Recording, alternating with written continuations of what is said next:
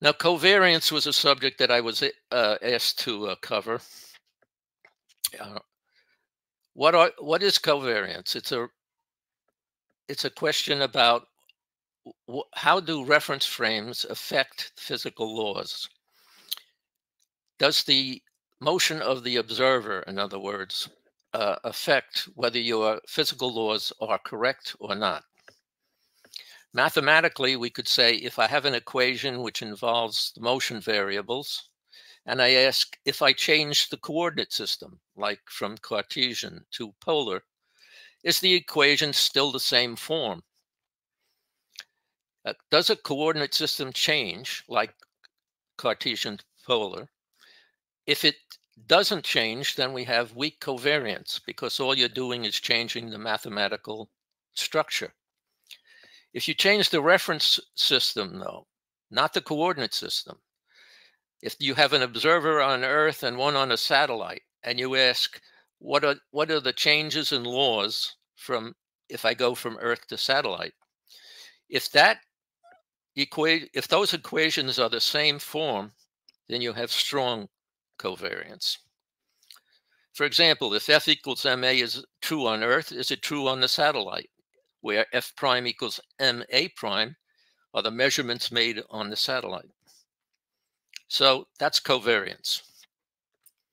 This is an important factor in physics because there are two types of reference frames. There's the Galilean frame, where anything that's moving at a speed v obeys this formula.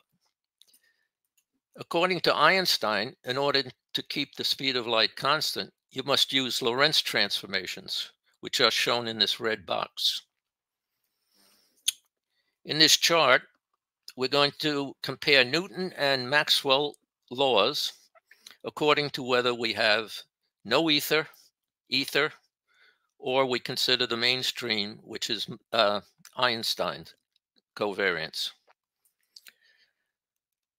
All right, if we ask, are Newton's laws covariant?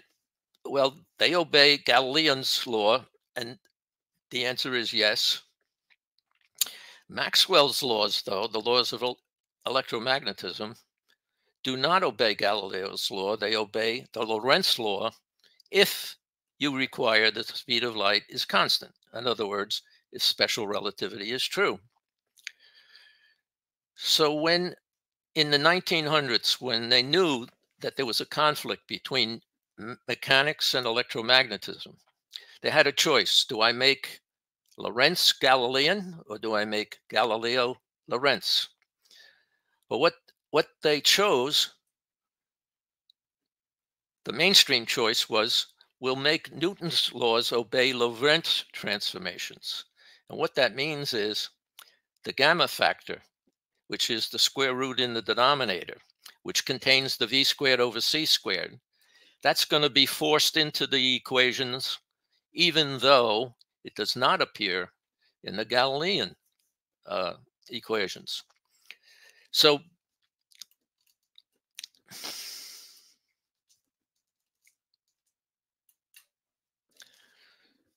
by forcing Lorentz to be used for both mechanics and electromagnetism, the consequence of that was that the v squared over c squared became part of what is experimentally measured, because it's part of the equations, but it is not part of the equations when it's Galilean.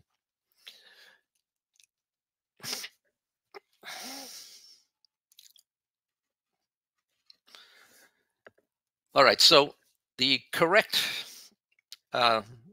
prediction of covariance will be making mechanics and electromagnetism both invariant under Galilean transformations.